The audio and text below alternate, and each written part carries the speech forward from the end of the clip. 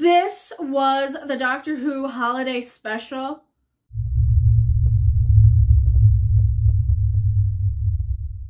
Hello everyone, I am Mecca number 42, the one and only, the original, your favorite YouTube consumer advocate, Harpy. I watched the Doctor. It's a holiday special. It's not a Christmas special. It's not a New Year's special. It barely has anything to do with anything. It's just an excuse to resurrect an old alien species that is going to be reason enough for people like me to even tune in still. You know, okay, I like Daleks. I like Captain Jack. This is the resurrection of the Daleks. Now, full disclosure, this will have a lot of spoilers in it because how can you really spoil something that's already rotten? But, you know, we're going to still put the little spoiler warning at the beginning. Warning, this is a spoiler alert. The following information may contain spoilers. You have been warned. And I will tell you, I did try and watch this earlier today. I did stop it and come back to it after a 2-hour nap because that's how engaging this was. So I'll give you a quick recap of the first 7 minutes that I made it through the first time I watched this episode. The first 7 minutes, we see Mr. Big from Sex and the City demonstrate these new Daleks, and they're basically using them to spray down a bunch of rioters. And I'm like, okay, you sold. Where do we acquire some? And that's how you lose sympathy from your audience base, right? When you say this, you're supposed to what? Tell me this is a bad guy. Well, and yeah, I did stop it, came back to where I had left off, and there's more to it than that. But here's the thing. This is not an engaging or entertaining piece of entertainment. This is not something that is going to take you along on a journey and you're going to have fun with and have this ride and this adventure. It does none of that. And that is one thing that modern day, I just watched Cobra Kai and I marathoned every single episode of season 3. Definitely check out that. I did not spoil anything for that one for you guys, and I enjoyed the crap out of that one. That's how you do it. You get me engaged to where I keep wanting to watch. I keep wanting to watch. This doesn't do that for the Doctor Who special. We have Mr. Big, who was the guy with the spiders last time, the Arachnids in New York one. He had the giant spider, but it wasn't really aliens. It was all environmental stuff bad because we needed a lecture on Doctor Who. You know, a show about aliens in space and time. No. It's still white man bad, and that's still pretty much more of the same. And it's the same white man because, well, let's face it, everybody blames all of their problems on the same one white man in all of eternity right now. Even though, that's the thing, this one old white dude, right? They're just going to say, oh, well, he's the one who built the pyramids, therefore we can blame him so we can go ree and wah. I'm getting sidetracked. I'm inserting a little bit of social commentary in this one because that's what they tried to do for about a split second. Oh, and I should point out, the word police box is still on the TARDIS, by the way, so they didn't really commit to any of their little, the modern day giving into the causes and the woke crowds and those sort of things. They didn't commit. Now, this episode, we gotta go in and recap and I will review it. But like I said, it's not entertaining, it's not engaging, it's not fun. There's a split second of fun here and there. So, what do we have? We have Yaz and Ryan and Graham. We have those three trying to figure out where the Doctor is. Meanwhile, we have the Doctor going through the greatest hits of all the bad guys that we've seen before, including the little cute alien, you know, the little munchy guy who eats everything. Oh, yeah, he was so cute. I liked him. He was from the first season with her. I liked that one. So we see, you know, like the silence, we see the weeping angels, you know, all the, hey, remember this, remember that, all the little references, because that's what you need in a Doctor Who episode, because it's for modern day people. That's all they're going to understand, right? So we see all of that while the Doctor's wandering around on the ship for years. Apparently 10 months has gone by in with our companions. And yeah, this does definitely point out the fact, and it solves the problem of too many people on the TARDIS right now. We have, finally we get some Doctor Who-isms in a Doctor Who moment, and I love to point out that you needed a white male to come in and rescue the Doctor because she couldn't do it on her own. You know, had she been, you know, a good doctor or a qualified doctor, she would have, I don't know, maybe regenerated to try and blow a hole in the side of the prison or something so she could escape. No, she waits there for years, like 20 years, decades. I can't even remember how long. She's in there decades. And Captain Jack has to commit a lot of crimes just to come in and save her. So he has an actual exciting and interesting moment. I'm like, oh, this almost feels like Doctor Who. Okay, what's next? What's next?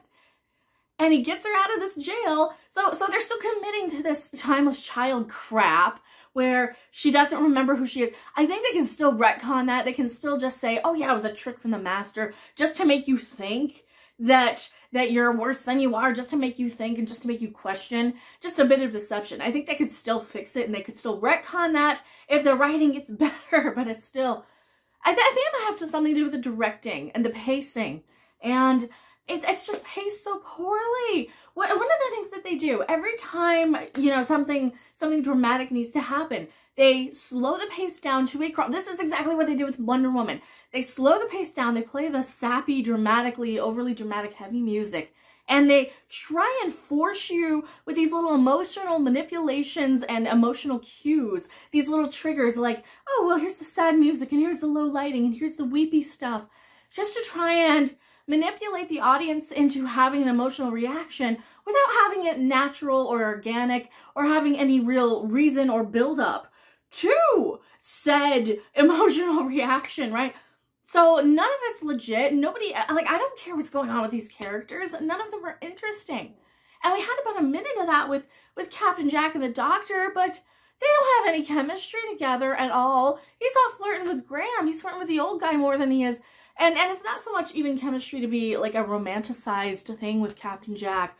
But man, there's a part of this episode. All right, so spoiler. If you're watching this, you know, it's going to have spoilers in it. Mr. Big from Sex and the City is now 3D printing a bunch of Daleks. He's got an assistant dude who clones one. And of course, he orders it to be incinerated. The guy goes to try and incinerate the Dalek. And of course, it breaks out and takes over his body because of course it does.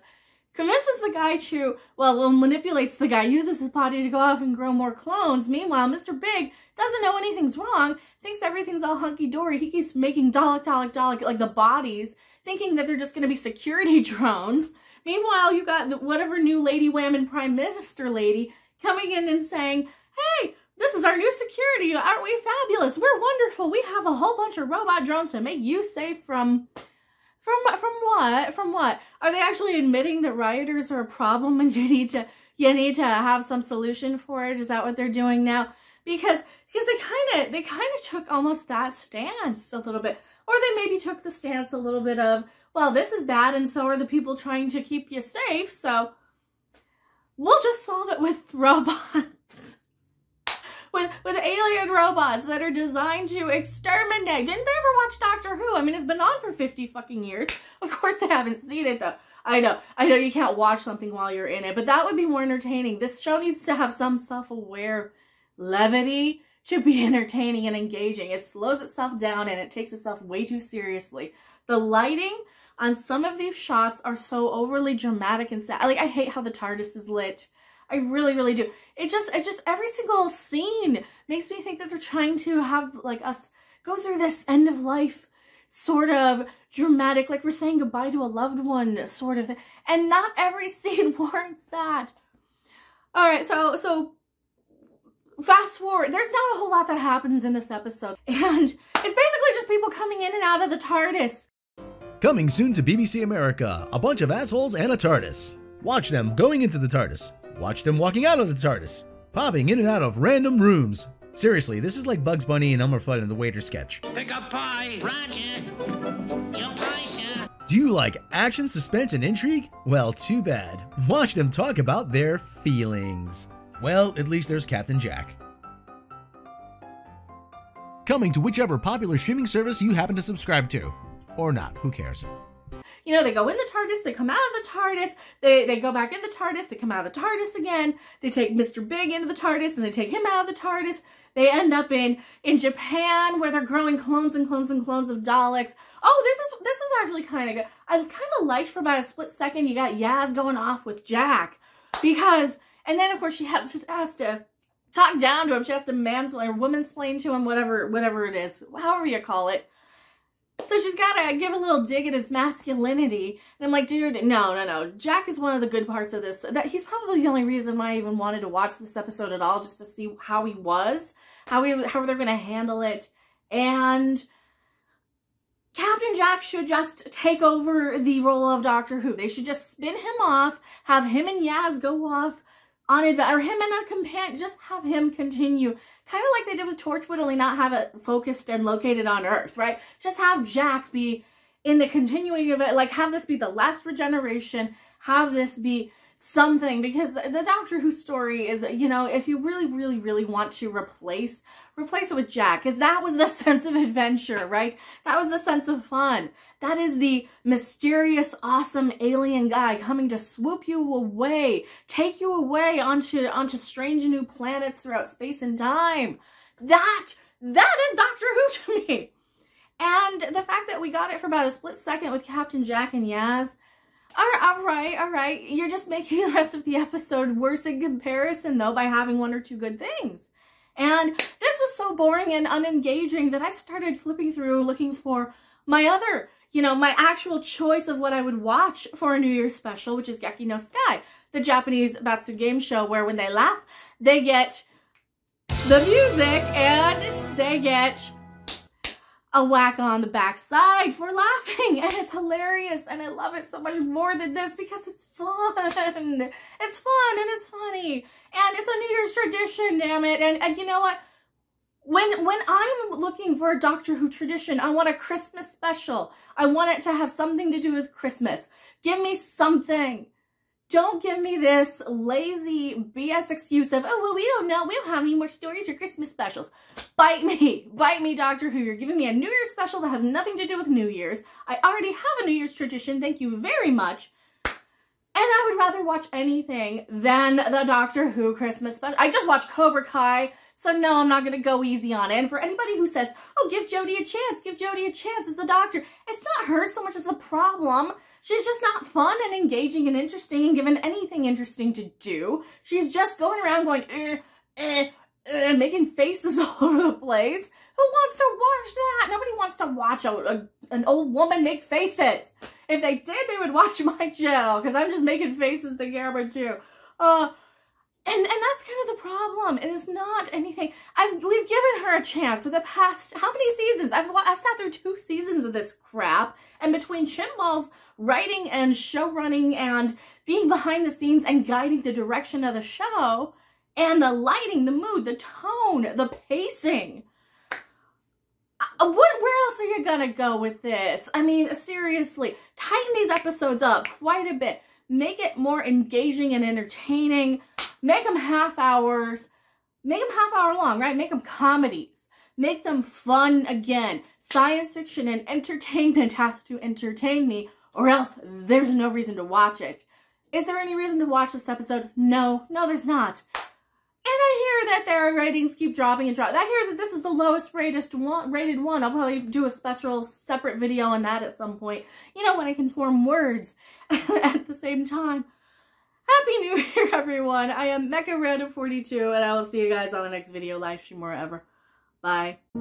Thanks for watching. If you liked it, make sure to hit that like button. And if you want to see more, don't forget to subscribe. See you in the next video. Bye!